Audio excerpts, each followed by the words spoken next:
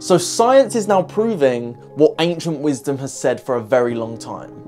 You can not only heal your life, you can create businesses and manifest anything that you truly desire: relationships, love, money, anything.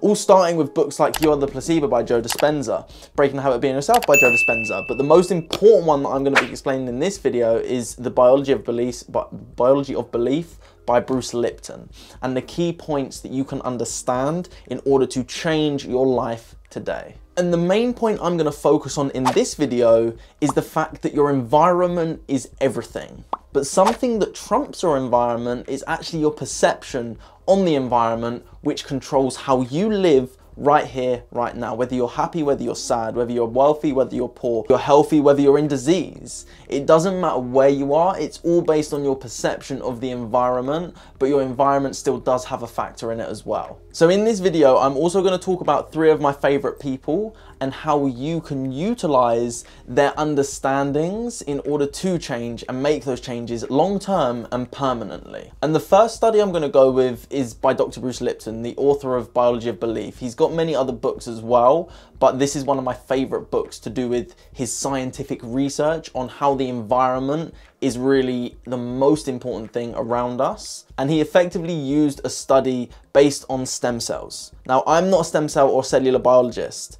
He is, and I'm going with his study, his research, and this is why I'm hopefully giving my ability to share this with people so that you know that it's not just possible, but it can easily happen if you allow it to happen. So the way that Bruce Lipton did his research, he took one single cell. Now, cells divide every 4 to 8 hours. So effectively 1 leads to 2, 2 leads to 4, 4 leads to 8, etc., etc. It just keeps dividing and doubling. By the end of the week, Bruce Lipton had 30,000 stem cells, 30,000, all identical because they came from the same cell. It's not like there was a mother and a father and it created the cell. It was from one cell and it just divided and created identical cells. Now, the interesting thing was he had these 30,000 cells in a petri dish and he put 1/3 of them in one petri dish, 1/3 in another, and 1/3 in another. So there was 3 separate petri dishes, all with slightly different environments. And the interesting thing, what happened was each set of cells turned into different types of cells based on the environment they were in. One set of cells in the first petri dish turned into muscle cells, one turned into bone cells, and one turned into fat cells. So even though the cell was the same at the start, it can change based on the environment. So then we, as human beings, have a consciousness. And then this is where Joe Dispenza's work comes into play. Because he took some studies and said, is it only the environment? There could be 2 people that are open to the exact same carcinogen. One gets cancer at age 50, the other one doesn't. So what's the difference? Is it only the environment that has a change? So the philosophy I'm going with here is because cells don't have a nervous system and a brain, they are not able to perceive the environment differently. They get what they are given effectively. Whereas we, human beings, we have a consciousness, we have a brain, we have a nervous system. We have the ability to perceive something completely different. But what Dr. Joe came to understand was the power of the perception of the environment. One person or 2 people can be open to the exact same carcinogen. One can get a disease, the other one does not. The environment was exactly the same. What was the difference? The difference was their perception on the environment. The people that always go through awful things and they're like, life sucks, my life's awful, blah, all this, all that. And then the people that are extremely positive, that have been through stuff, that then feel, okay, yeah, my life was tough, but now my life's amazing, man. I love life. It's based on your perception of the environment, because what happens isn't always the truth. For example, I could go up to someone, I could punch them in the face. Now, I'm not going to do this. I could go and do that and punch someone. Someone could look at me and go, you're awful, why would you do such a thing? But then I could have heard that they were attacking children or attacking women. I personally think it would be my duty to go and put a stop to that. And if I had to use brute force, then I would. But obviously, I'm going to refrain from it as much as possible. So was the situation of me punching someone good or bad? Some people are going to say good, some people are going to say bad. Other people are going to go, well, someone did something bad, they got their karma, it sort of cancels it out. There's not necessarily one right answer to it. And there never is going to be one right answer. But how we perceive it is the most important thing.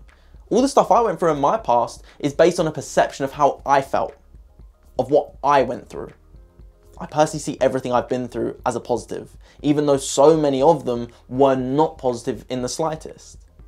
So how can we make that change? How can we heal, grow, manifest, create?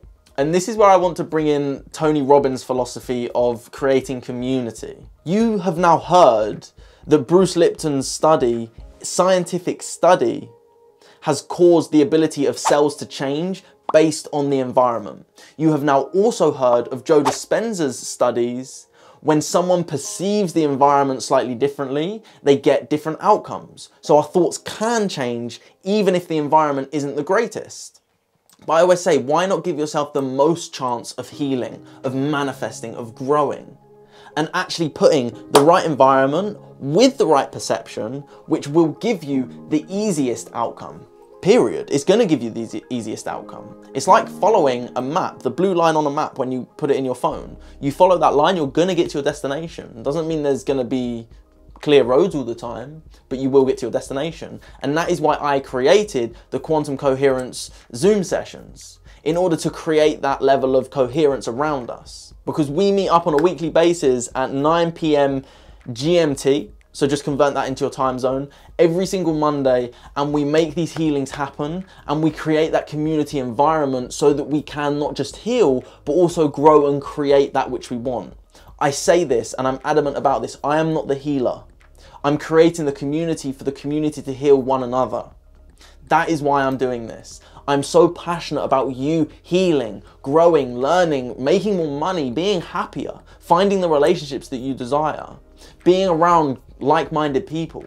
If you can allow yourself into this space, you can not just see massive change, but you can create massive change. And the work that happens in the group will also resonate outside in your relationships, in your family, with your work. All these things that are going on anyway will be affected when you start to change. Because when you turn up, they'll be going, what have you been doing different? Is it something with your hair? You seem different. The goal is to change. The goal is to be different. We don't want to stay the same, and that's why I created this group. So if you want to join this group, book in a call with me below or head over to my website, book in a call so that we can make these changes. Because if you book in a call, you can join the group and we can connect you with like-minded people that are making shifts. Science is proving it now. Ancient wisdom said it for years.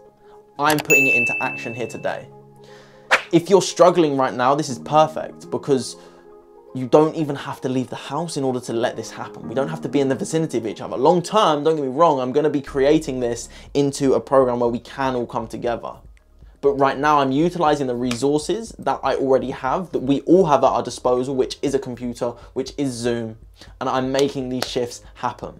So I look forward to seeing you there. Book in a call with me and allow yourself to make these changes. And also, subscribe.